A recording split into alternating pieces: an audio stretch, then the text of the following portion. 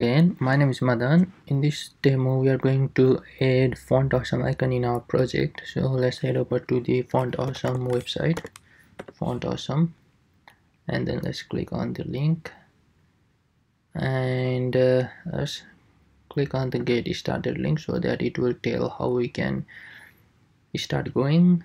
And so here is the Fontawesome free CDN link which we can attach to our website. So let's copy on this and then head over to our project and let's go to our layout.cshtml file.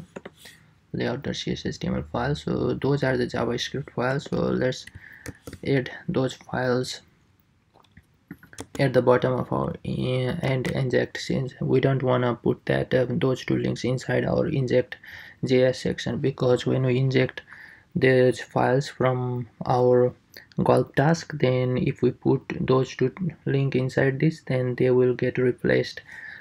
So we want to put them outside of the inject JS section. And this is all we need to do to start using the Fontawesome. So we are going to use Fontawesome icon in couple of places in our application. We're going to place icon here, and in other place. So let's get started. So let's find the suitable icon for us. So I'm going to search for the binoculars, and let's copy here is the class we want to use. So let's copy the code here and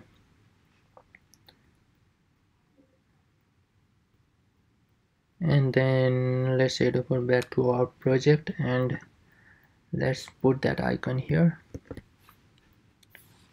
in front of my watch list text, and let's save and head over back to the project.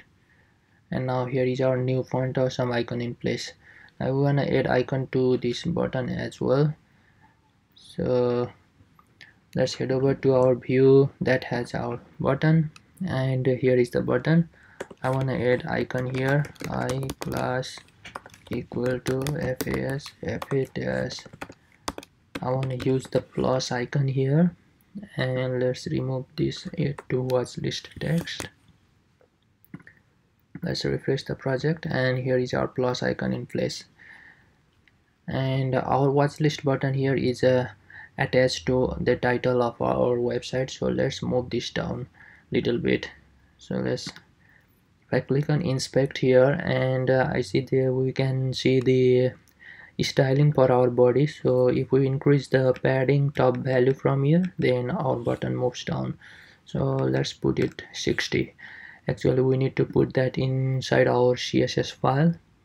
So let's head over to our CSS and let's make this value from 50 to 60.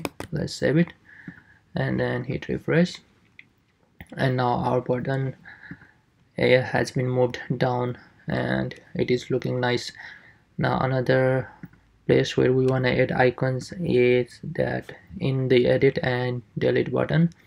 So let's head over to the project and the view containing those buttons. Those are in my page.cshtml.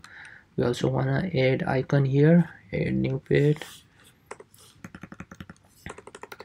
So let's add the same icon here, icon plus, I class equal to fas fa- plus, and we want to add another icon here. So let's copy this code from here, copy, and let's put another icon here in front of the edit, and let's give it edit, and let's try if the icon that has a name edit exists or not.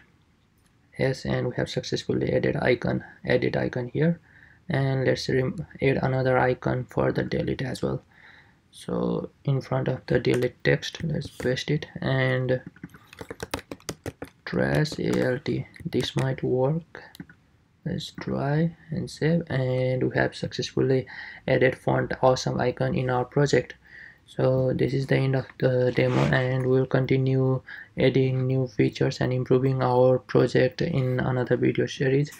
Thanks for watching. Have a good day.